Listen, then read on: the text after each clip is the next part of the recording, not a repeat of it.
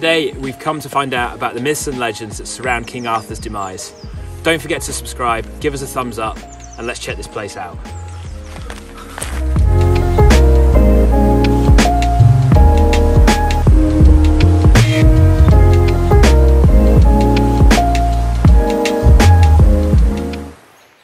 Wait, I'm finding the map. Oh, wait, she's finding the map. Okay, good. Okay, we're allowed to go now. Hey everyone, and welcome back.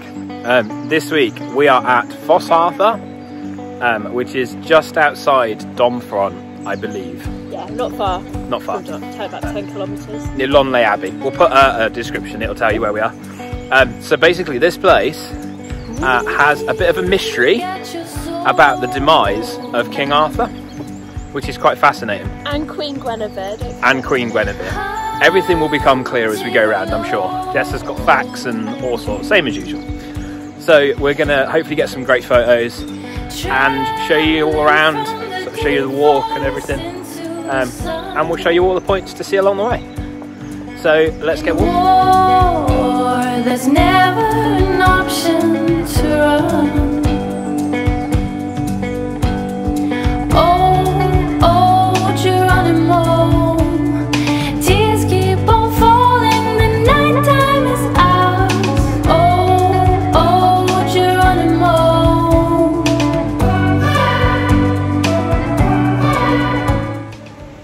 So legend has it that this is the place where King Arthur and Queen Guinevere died. There is somewhere a lake that is apparently bottomless that they fell into. So we're going to try and find it, but there's a lot to see on the way. There's these sheer rock faces which are pretty impressive and very tall. This is a place where loads of rock climbers come, so you can see like loads of rope marks in all the rocks. There's chambers, bedroom chambers, but apparently you can't get into them, but I'm sure Matt will try his very, very best. And there is also a beautiful little waterfall. Reminds me of the one in Mortain, so if you haven't seen that video, go and check it out. In war, there's never an option to run.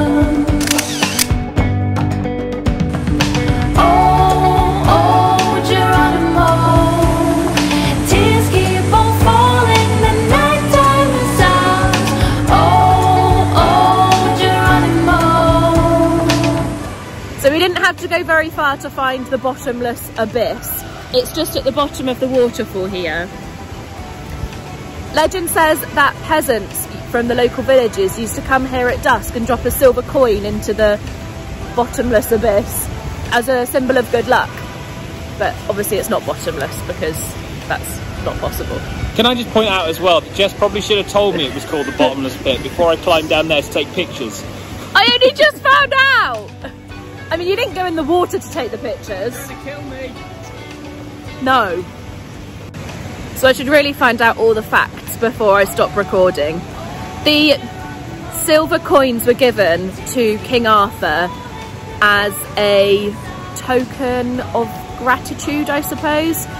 They put the coins in the water, and in the morning, 2 bulls came out of the pit to go and help them working all the fields. It's an odd legend, and I'm not sure it's translated very well from Google, but it's quite interesting.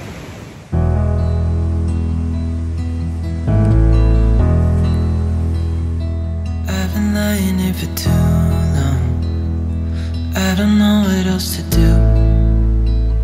I wanna get away from every little thing just to try to make it through.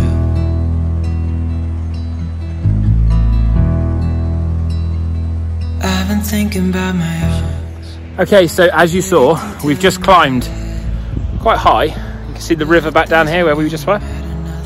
So this part here, we're not quite stone there. We're not quite sure where along here. But the story is that this is the king's chamber up here. So this is where King Arthur was. And over the other side of the river, you can't really see, we're going to go there later, just the other side of the river, is where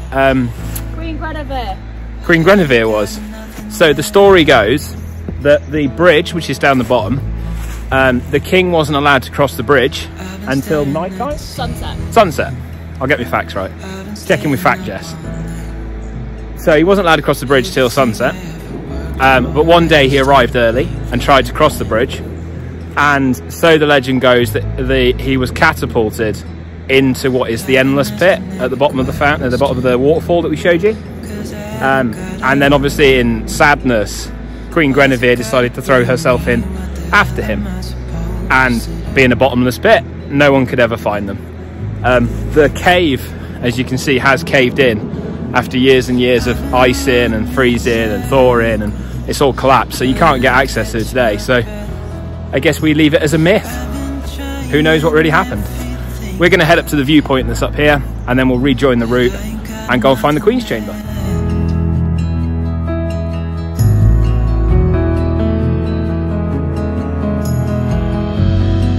And I know there's so much more to this life, but it's hard to see it clearly. Yeah, I try my best, but nothing turns out right.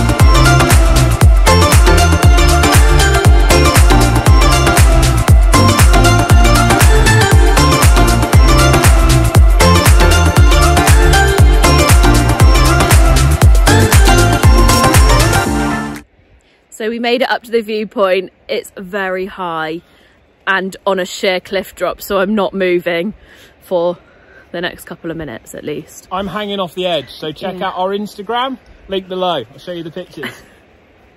Quite literally hanging off the edge as well. Not very happy about it. Anyway, apparently in the distance, it's a little bit hazy today, so you can't see. There's a big mountain called Mount More something. I've forgotten. We'll put it here. And on this mountain is apparently sorcerers that have been returned by air, and every year on St. John's Day they go up to the top of the mountain and perform satanic ceremonies. So that's fun, but I don't know where it is. Can't see it in the background. We'll try and see if we can see the piece of the mountain and take a photo.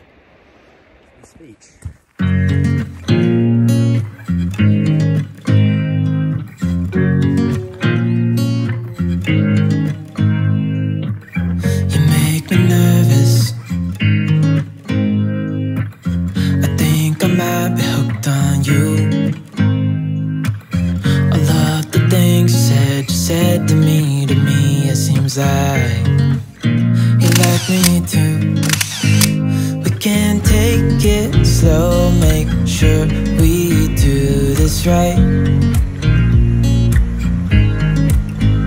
Canceled all my plans to be with you tonight. So as you can see, we've just crossed the bridge and we're down by the lake now. This place is absolutely amazing to come and see. There's so much sort of mythology behind it, I guess. Yeah. And it's just amazing to come and take some photographs and get a bit of fresh air. We do run experiences, photography experiences and trips and all those sorts of things. We'll put the link in the description below. But check it out, and we can bring you along, tell you the history of places and show you where's best to get photographs from. Really great trips, so check it out. I love the things you did for me, it seems like you're dropping clues. There's no need to rush, so let's just take our time. So we are partway around the lake, and this lake is an artificial lake built in 1978, and it covers 2 hectares. There's got to be some fish in there because there are fishing points which you need a license for. It's a bit murky, so you can't see any. But yeah, big lake. Gonna go come closer next to me. Trying to find another way to say this, but I think we were meant to be. Oh, we were meant to be. Oh, we were meant to be. Oh, That took a bit of effort. So we've climbed up the top of yet another hill. It's quite hilly here, and we're at this quarry. It's pretty big and really deep, and it was used for its hard sandstone. And apparently down there somewhere is a motocross practice place. Huge. I'm trying to show you. How come the stars come to shine when it's dark from so far away and show us where we are? What makes the sun go to sleep every night, and what's it dreaming of? I wonder.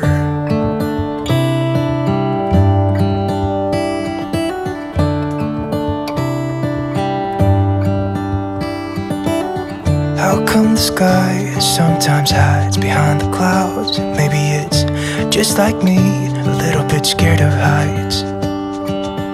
Why does the rain always keep on? So we are back at the beginning by the waterfall where we started, because just over the bridge is the Queen's Chamber, and I think you can see a bit more of it than you can of the King's. So we're going to go up yet another hill and have a look. Excited. I wonder.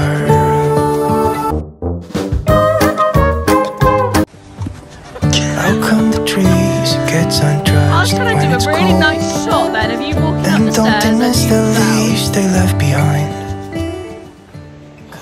So, we made it to the top of the little hill, and this is the Queen's Chamber, or was the Queen's Chamber. I find it a bit coincidental that both chambers, the rocks have collapsed in front of them. Yeah. We can't actually find any information as to why this is King Arthur and Guinevere's place. Like, nothing in history ever depicts that they were even here.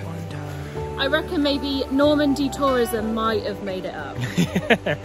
But if we do find something, we'll leave it in the description, I'm sure. Yeah. We also have a blog as well. Jess writes a blog, which we'll put the link in the description as well. Check it out, it's a really interesting read, and it goes into a bit more detail about everywhere we go and things we do, which is quite interesting. How come the stars come to shine when it's dark from so far away and show us where we are? So earlier on we told you the story of King Arthur and Guinevere and how there was a bridge between them that they weren't allowed to cross. From what we can fathom, because obviously there's no pictures, this was the Queen's Chamber, and the King's was directly across through the trees over there. So we feel like the bridge must have gone across here, because the story is that he plunged 70 metres down into the pit. It's a bit weird though, isn't it? Because he plunged into the bottomless abyss, which you'd have seen earlier in the video. It's quite a small waterfall to plunge into. Yeah, it's more of a light paddle than a plunge. Maybe this is all covered in water. Maybe. Back when. Yeah, there was pictures at the beginning that showed this as a bit of a bigger river, so maybe, who knows? That's the whole point of a myth though, isn't it? Yeah. So as soon as we've reached the end of our little tour up here and we're at the last stop, we figure this is a good place to probably end our video this week. We hope you enjoyed it. Next week, we're not sure what we're going to do. Same as always. We never really know, see where we end up. I think we should try and find a town. We'll go to a town.